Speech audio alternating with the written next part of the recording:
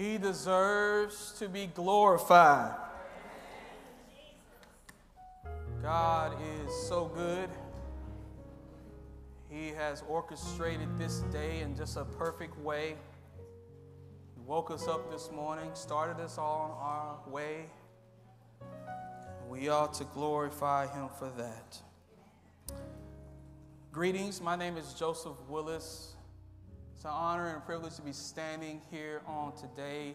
Pastor Scott is over at Bethel, sharing over there, and so I was asked to stand, just like my brother, Pastor Kurt, was asked to stand on last week. Let us pray. Father God, we just thank you. We thank you for all that you are accomplishing even right now. God, we learned way back when that it was your breath that brought us life. Job would proclaim that your breath is the source of life. Jesus, once resurrected, would breathe on his disciples the Holy Spirit. And we will find in the book of Timothy these words that all scripture is breathed from your mouth. And so, God, all we ask on today is that you would breathe on us. May the words of my mouth and the meditations of my heart be acceptable in thy eyesight. Oh, Lord, you are my strength and my Redeemer. And all the people of God say, amen. We have been traveling through this series called This Is Us. Pastor Scott opened this series up, and we've been talking about different things concerning us as a church body and us as individuals. And we will continue in this series on today. If you would, turn in your Bibles to Galatians chapter 5, beginning at verse 22. Galatians 5, beginning at verse 22. Scripture reads these words, give ear to Paul. But the fruit of the Spirit is love, joy, peace, patience, kindness, goodness, faithfulness, gentleness, self-control. Against such things there is no law. And those who belong to Christ Jesus have crucified the flesh with its passions and desires. If we live by the Spirit, let us also keep in step with the Spirit. Let us not become conceited, provoking one another, envying one another. For the moment that is ours, I want to lift up for a subject where our help comes from. Where our help comes from. This text opens with the word but. But is a conjunctive word that shows a contrast to what's being said now versus what was said before. Let's go back and look at what was said before, verse 19. Now the works of the flesh are evident: sexual immorality, impurity, sensuality, idolatry, sorcery, enmity, strife, jealousy, fits of anger, rivalries, dissensions, divisions, envy, drunkenness, orgies, and things like these. I warn you, as I warned you before, that those who do practice such things will not inherit the kingdom of God. Right here we see a conversation that Paul is beginning to have, a topical conversation concerning the flesh versus the spirit. This conversation just didn't start in chapter 5. It started at the very beginning of Galatians. See, the Galatian church, when established, had been established on one principle only: Jesus Christ crucified. That's all they were built on. Jesus died for our sins. Now we can live free in the love of our God the Father.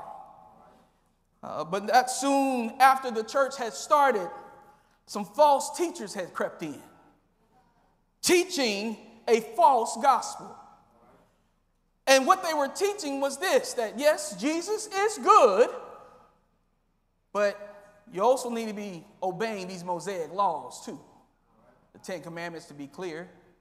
Not only that, you need to get in covenant agreement with us, fellas, and get circumcised. In other words, in so many words, these false teachers were teaching that Jesus wasn't enough. And Paul spends the next 4 chapters dispelling that false gospel. And in so many words, Paul says Jesus is all that you need. And if I could say it like this on today, Jesus is enough. Jesus in the morning. Jesus in the noonday. Jesus at the midnight hour. He is all that you need. Don't add anything to him and don't take anything away from him. He is everything, you're all in all. Jesus is all that you need. Then Paul transitions from talking about having faith in the Lord to being acceptable, by having faith in the Lord that you will be acceptable unto God, to then talking about this conversation that we're talking about today. The difference between the flesh and the spirit. And Paul says, in so many words, that it is impossible for the flesh to please God. You can do all that you can, and you might please him for a moment in the flesh. But you cannot sustain pleasing him in the flesh. This brings up a couple viewpoints concerning salvation. Now, there's way more than what I'm about to touch on, but I'm going to touch on 3 because I want to point out something that's going to lead us somewhere. The first viewpoint is from the person who is unsaved. They have not accepted Christ as their Lord and Savior. However, they believe that all of this creation, all of this intelligent design did not just come out of nowhere. They believe that there is a God somewhere and that we didn't evolve from primates, that this all wasn't created from some kind of big bang. They have not come to the fullness of their salvation or receiving the free gift of salvation for one big reason. Because they haven't got themselves together yet. They'll say things like, let me get myself right first before I step into his presence, which is actually a good thing. But at the same time, it puts a wedge between God the Father and his child. They say things like, let me get all of this out of me first before I commit. The next viewpoint is from the person who is saved, who has accepted Christ as their Lord and Savior, and they're trying their level best to do exactly what God has called them to do. But because they are around folks who create an atmosphere of perfection, when they mess up, when they fall short, they fall completely away from God. Guilt and shame hop on their backs and weigh them down so much that they begin to pull away because I messed up. The third viewpoint, and again, this is just 3, there's many more, but I just want to focus on these 3, is the person who has been saved for quite some time now. They know all the right words to say. Hallelujah. I'm blessed and highly favored. Blessed by the best. They got the big cross and the big Bible. They know all the scriptures. But they act as if they never do anything wrong ever again. Like they've never had an impure thought. Like they never had an impure word for somebody. Like they never had impure moments in their heart. They act as though they don't sin anymore. And by doing so, they have lessened the effectiveness of the cross. Because it's simply this. If you don't sin anymore, then why did Jesus die for you? Jesus died for your past, present, and future sins. And if you say you don't sin anymore, then what did he die for those future sins for? all three of these viewpoints have have two things in common. The first, and these are two major flaws. The first is that they all depend upon the flesh. The flesh, again, cannot please God. Secondly, they drive a wedge space between God the Father and his children. Now, for the two groups that are saved, don't hear something I'm not saying. I'm not saying that they lost their salvation. That is eternal. But the relationship, the intimacy, is being wedged with this thought process because of the works of the flesh. And this is what Paul is getting across to the readers in Galatia, that the flesh cannot please God. And since the flesh can't please God, then we must rely on the Spirit, the Holy Spirit. He brings the Holy Spirit into the conversation. And when he does this, if I can be transparent for a moment, as I was going through this lesson, I had to do some self-evaluation.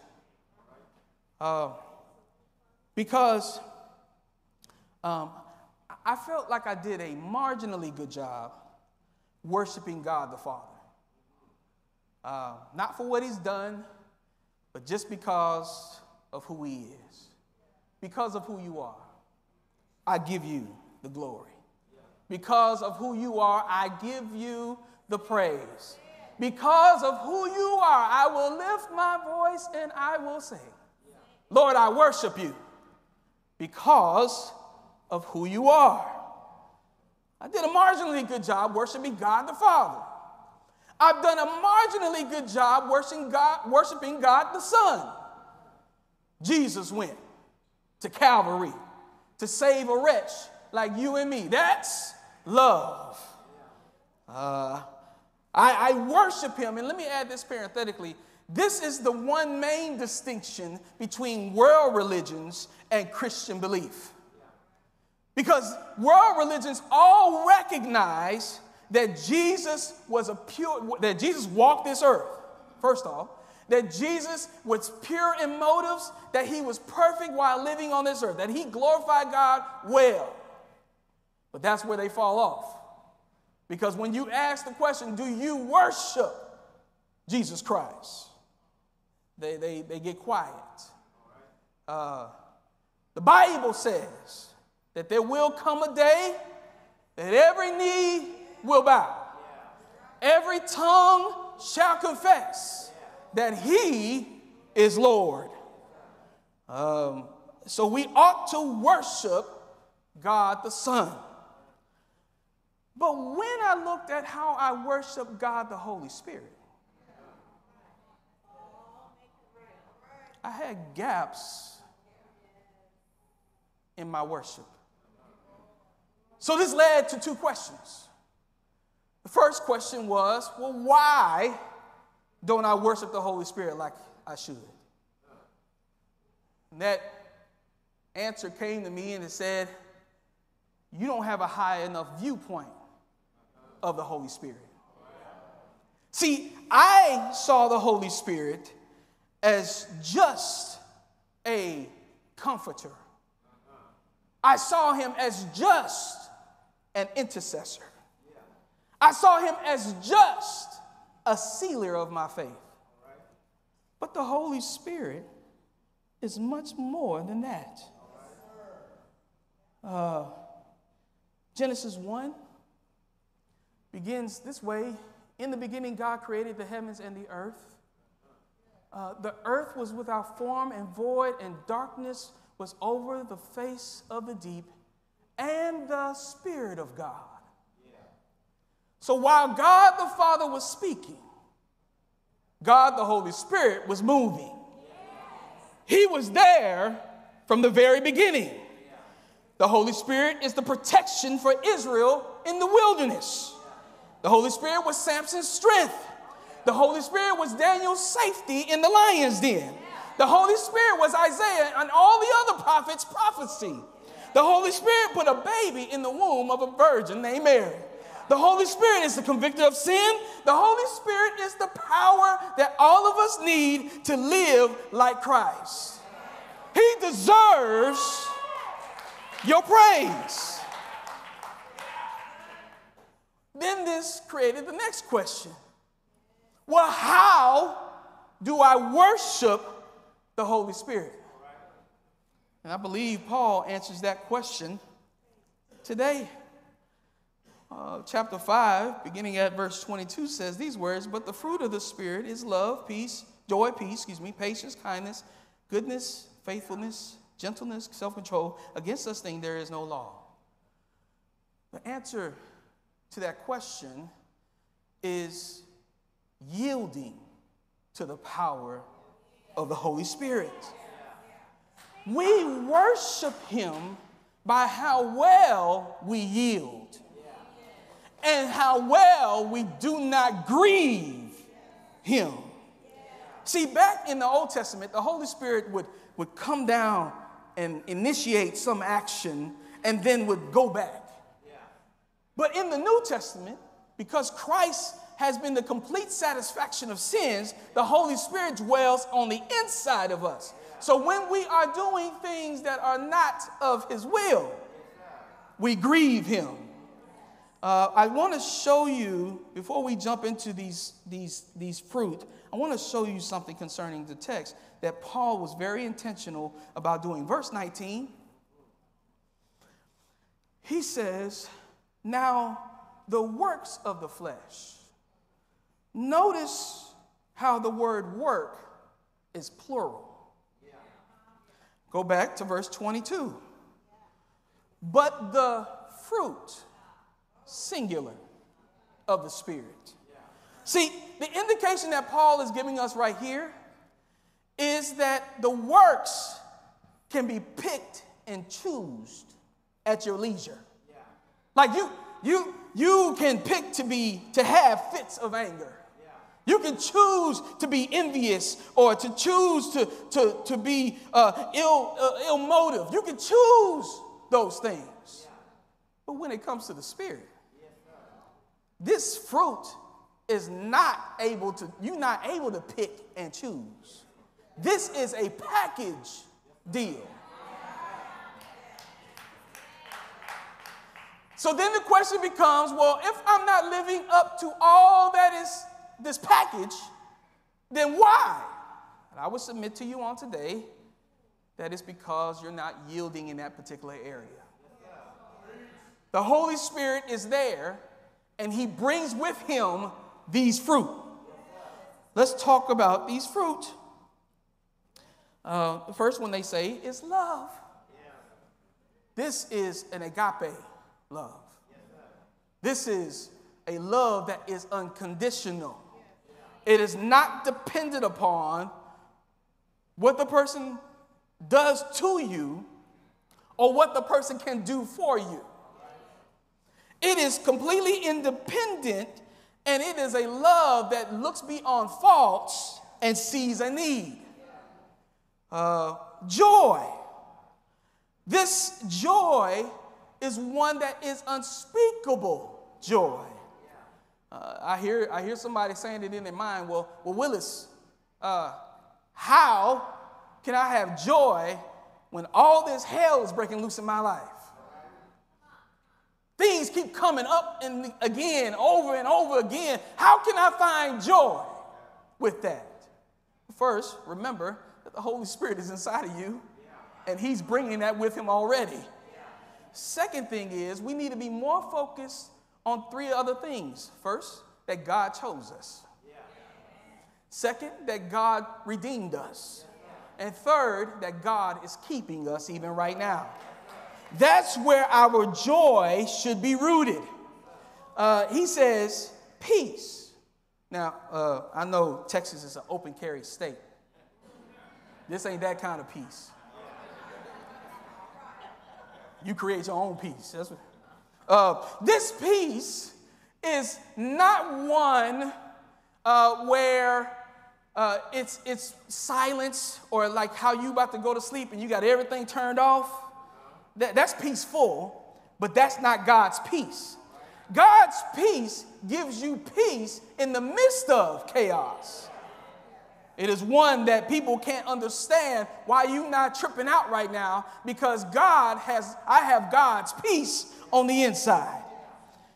Patience. This patience isn't like what we need when we're sitting in traffic on 610 trying to get our destination and we're running 15 minutes late. This ain't that kind of patience, excuse me. This kind of patience is the patience recognizing that God will fulfill his promise. That all things work together for the good of them, the called according to his purpose. This patience is not only just on his promises, but it is on the work that he's doing on the inside of you. God, I keep messing up in this area. Let him work. Be patient with his work. Kindness. This speaks of an integrity issue. This talks about the idea of how you handle folks. Goodness, an uprightness in heart, meaning that you listen, you watch the news on any given night, you see other things other than goodness. But this goodness keeps you in the midst of that. Faithfulness. This is a conviction and a belief that God has done all this work in me, and he's going to keep doing all this work until I see him again. This faith, this belief that God will do exactly what he says he will do. Gentleness. This is a mild disposition. This person is not quick to anger. They're slow to speak.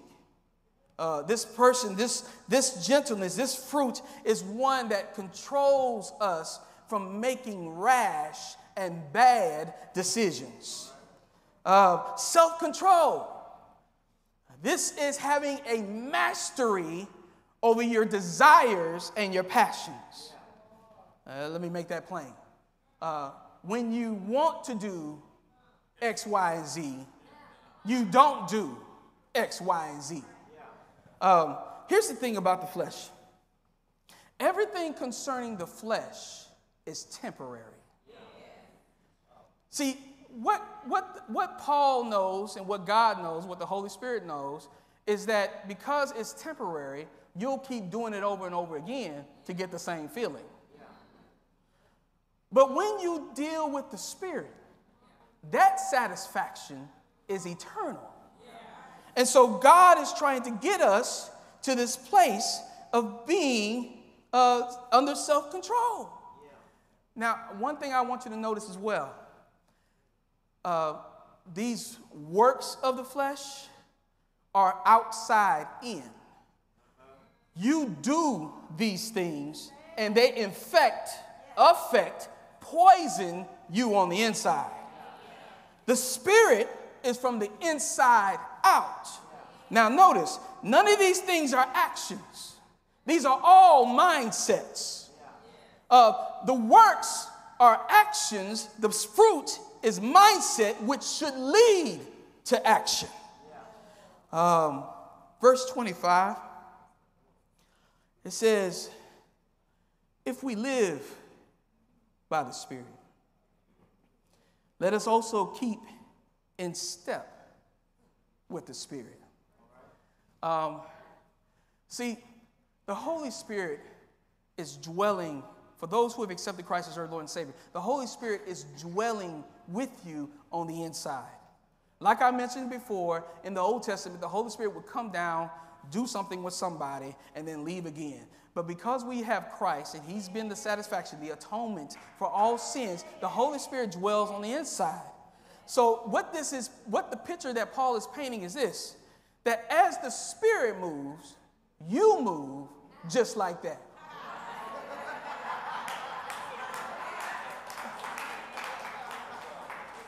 The Spirit is guiding. We just have to do better at yielding.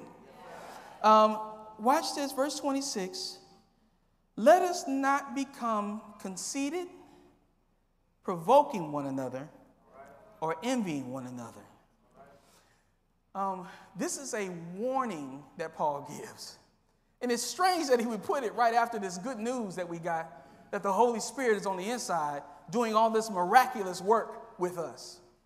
But it's a warning because he's doing this because he wants to make sure that when you start doing these things well, you don't think it was you. Listen, God chose, God saved, God keeps. You have no part in that except for yielding. He also says provoking one another. This simply means, listen, I'm going to say it like this. Some of us are good button pushers in here. You know exactly the right button to push to get the reaction that you're looking for. And you know how to push that button at a moment's notice. What this means is that you will not provoke a person to stumbling or doing some works of the flesh. Next, envying one another. Don't look at somebody else's success at yielding and think that they got it better than you. In other words, God is working on them just like they're working on you. God is working on you just the same way he's working on them. There's no need to be in competition with somebody. Oh, they read their Bible 8 hours a day. I'm going to do 9. Oh, I see them lay out hands like that. I'm going to do that too. But I'm going to put some oil on it. This is not that kind of work. Let the Holy Spirit work and let him move. So to answer the question, where our help comes from, it comes from the Lord and the Holy Spirit. And all we ought to be praying for is that we can yield better to his power, his will, and his way. That is the message for this morning. May God have a blessing to his word.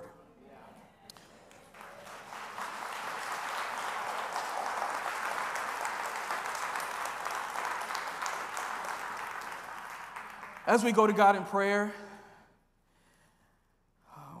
one thing I want to be intentional about on today, because this text challenged me personally.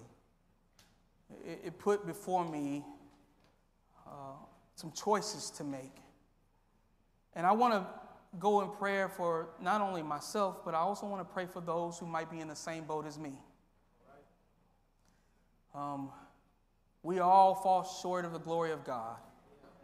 We all need to be saved, and we all need God to keep on saving us. And so as we go to God in prayer, let's pray for that. Father God, we come first off saying thank you, God. We pray, Lord, that your word has gone forth and has hit fertile ground. God, reach the one who has not accepted your gift yet, but recognizes who you are.